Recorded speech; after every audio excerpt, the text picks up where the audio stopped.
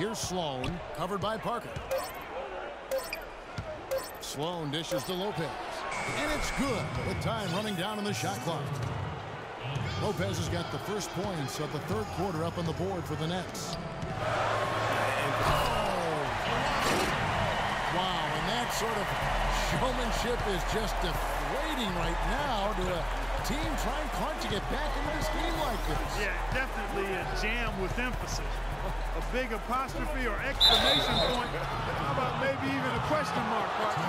Yeah, I would have to say there are a lot of questions right now from a defensive standpoint. That's for sure. The Nets have missed a few free throws up to this point, shooting 4-7 from the foul line tonight. Despite another miss there, you still have to like the way he's been working himself to the free throw line. He hits the second from the line. You know, the Nets really kind of drifted along for the first part of last season, treaded water, but after the All-Star break, they stepped on the gas, put themselves right back in the playoff picture. Leonard, that's for two. Good, and Aldridge gets the assist. And that's 12 points for Leonard. He's a big reason why they have the lead right now. He's made all of his field goal attempts thus far and remains hot from the floor. And Young kicks to Ellington. To the left wing. Here's Karasov. He's covered by Leonard. Karasov passes to Young. Can't hit from in close. As you mentioned, the Nets were great after the break. Had the third best record post-All-Star break in the East. Yeah, and how about winning 13 of their first 22 after the break? And sometimes with a new coach insisting, it takes a while to kind of figure things out. And that seemed to be the case with the Nets last year. Moving it around, 8 of their last 10 coming off assists. And Greg, you know nothing makes a coach happier than selflessness on the basketball court. Thomas Robinson, he's checked in for Thaddeus Young. The Spurs have gone 0 for 1 at the line. This is their second trip to the line tonight. And just to mention, a season ago, they were very comfortable at the line, hitting about 78% of their free throws. You know, something you can point to when you're talking about their areas of success last season, free throw shooting. Here's Sloan. He has 5. He feeds it to Ellington. Lopez a screen. It's stolen by Green.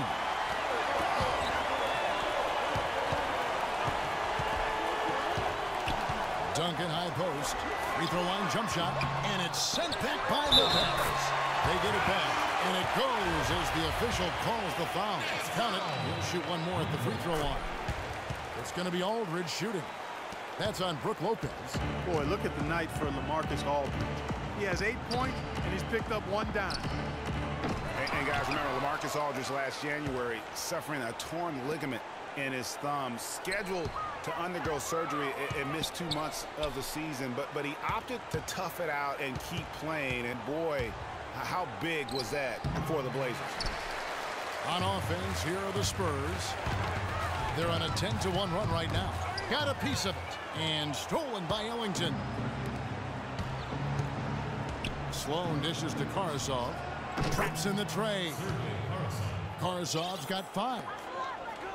Spurs leading by 10. Parker kicks to Green. Parker outside. And so he earns a trip to the line. Officials saw the contact and he'll shoot 2. And, of course, Tony Parker, so big for San Antonio in those championship runs. But word on the street was that Spurs coach Greg Popovich didn't always go easy on Tony. He really pushed him to the limit. You know, it started back when Tony was invited to the Spurs summer camp before the 2001 draft. One of the scouts was really physical with Tony, really gave him a hard time, and that was really the start of his maturation process in learning to deal with the NBA. I'm shocked that didn't turn into 3 points. I mean, he makes you pay on those nearly every time. Lopez inside. He's against Parker. Lopez, no up. And, you know, getting back to Popovich's relationship with Tony Parker, Pop made the decision to draft Parker. So he obviously saw something. But Pop's a perfectionist, and if you're going to play point guard for him, you've got to deliver consistently. Here's Hollis Jefferson. He's covered by Leonard. On And the call will be against LaMarcus Aldridge. That's his third foul of the game. And some changes here for the Spurs. Boris Diaz checked in for Aldridge. Sua Butler comes in for Leonard. And it's Mills in for Parker. And the Nets also making a change. Roten's checked in. And talking about Tony Parker, Pop's tough love with him really paid off. Tony eventually became incredibly consistent, culminating with him being named the Finals MVP back in '07. Now here's Roten. He's covered by Ginobili. Roten, the pass to Bargnani. Here's Bogdanovich. A three-pointer is right on target. Boy, I tell you what, he loves getting looks like that from the three-point line. No one near him. That's a warm-up jumper for him. To the inside. And Bargnani sends it back. And they get it back. Diaw with a wide-open look. San Antonio again missing. Nets trail by 6. Roten with it. West picks him up. It's tipped. Ginobili with the steal. Just tentative in the paint, lacking a little bit of confidence, allowed the defender to recover and contest that shot. Roten dishes to Bargnani. Tries from 7. It's hauled in by Diaw. They have a chance to go 2 for 1 here. Let's see how they play the clock. Butler kicks to Diaw. Here's West. And that's good. A nice job in the glass as they pick up 2 on the second effort. If you battle for the offensive rebound and come up with it, you're guaranteed a high-quality shot on the follow, just like he got there. Lopez, a screen on Ginobili. Roten, the pass to Lopez. Takes the 3. That's good. Bogdanovich has got 6 points. It seems that every pass they make is leading to a score here. I mean, that's just exquisite ball movement. And that's because the ball is looking for the best shot, and it's really paid off during the run. And no excuse there for missing that one after being freed up by a great pick. Yeah, I agree with you. I mean, they can't. All right, we welcome you back to what's been a hard-fought battle. Fourth quarter should be good.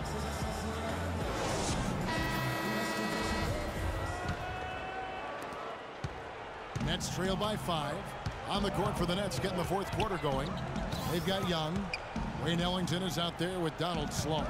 Then it's Thomas Robinson, and it's Karsov in at the 3 spot. Now here's Ellington. He's guarded closely. 5 on the clock. Brooklyn needs to get off a shot here. And it's going to be a 24-second shot clock violation. They turn it over. San Antonio leading by 5. Parker outside. And that one's good. Parker's got the first field goal of the fourth quarter here for the Spurs. And defensively, they are on their heels every time the ball comes inside. Yeah, I think they've got to ramp up the aggressiveness, Greg. I mean, if they don't, things are just going to get worse from here. For 3, Ellington. The rebound by the Spurs. Duncan's got his 3rd rebound tonight. Parker dishes to Leonard. Feeds to Duncan. Parker with Green, the screen. Parker kicks to Aldridge. Just 5 to shoot. No good. And Brooklyn will now go the other way with it. And following this game, they'll challenge the Grizzlies on the road at the FedEx Forum in Memphis. That will conclude their brief 2-game road trip. Young inside. Aldridge is covering. Young's shot is off. Spurs leading by 7. Parker passes to Leonard. Outside Aldridge. Pass to Parker. Offline with his 3. Outstanding perimeter defense there. That was a well-contested shot. Yeah, and you know he takes a lot of pride in his defense. There are no easy threes if he's on you. In the first half, they didn't shoot nearly as many threes. But finding themselves down now, they've started to cast up a lot more triples. Duncan left side. Here's Leonard. And that comes off the assist by Duncan. 14 points for Kawhi Leonard. And defensively, guys, they've been unable to shut down the middle. Yeah, and they're really getting pummeled on points in the paint here. Screen by Young. Sloan dishes to Karasov. Here's Sloan, covered by Parker.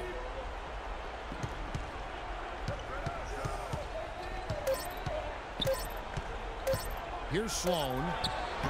The shot is off. Good D by Parker.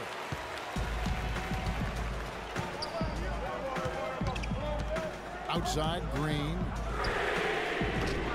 The Spurs rebound. Duncan connects on the 9-footer. And now it's an 8-point Spurs lead. Another bucket down low. They've been the aggressors, taking the ball inside and attacking at the rim. You're exactly right. It's been all good at one end, and let's be diplomatic and just say not so good at the other end. And here's Parker. A bit under 3.5 minutes have passed here in the fourth. Here's Duncan. And it's Sloan with the rebound. Sloan's got his third rebound tonight. He's tried to get it going, but the shots simply have not been there. Nothing seems to be falling. And Young kicks to Carson. Terrific design on the big play. And he lays it in. Great job of screening there. Nice job to take it to the rim and get the finish. Parker outside. Bangs home the trifecta. Parker's got 5 points now in the quarter. D there, guys, was pretty much non-existent. I mean, you can't leave a good shooter like that open. Yeah, enough scoring on the inside there. I think it's time for him to send a message to his team. Yeah, you're exactly right. I guarantee you this talk centers around cutting down on all of those points coming in the paint. They've got to show more resistance there. Doris Burke has some information for us. Doris? Hi, Kevin. I was able to hear the advice Lionel Hollins gave to his team during that last break. He was not happy with their play to this point, telling them we're getting out hustled, plain and simple. There's still time, but we've got to dial up our effort. Kevin, we'll see if they have enough to get it done.